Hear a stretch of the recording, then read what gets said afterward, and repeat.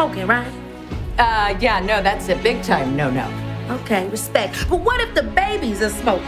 Wait, what? Keke Palmer is a mom. Leodis Andrellton Jackson is the actor's first child. He was born on Monday.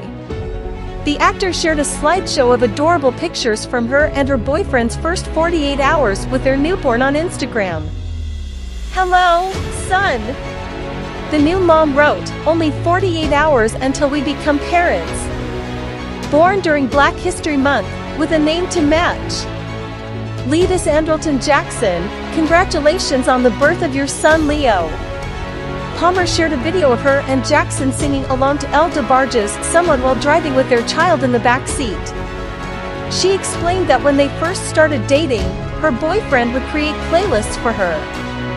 "There's some rumors going around. People have been in my comments saying, 'Keke's having a baby, Keke's pregnant,' and I want to set the record straight, I am," Palmer said in her opening monologue while hosting Saturday Night Live in December. She then unzipped her long jacket to show off her growing belly. She also told Vanity Fair earlier this month that she didn't know how else to announce her pregnancy, so she chose to do it that way. "People were already making comments about it, so I knew it was going to be a thing to try and hide it. I wasn't really sure how to respond to it. Because having a child is so private, it just seemed like the right time was never going to come." This is the Centrum. Like, subscribe and share. Just the facts.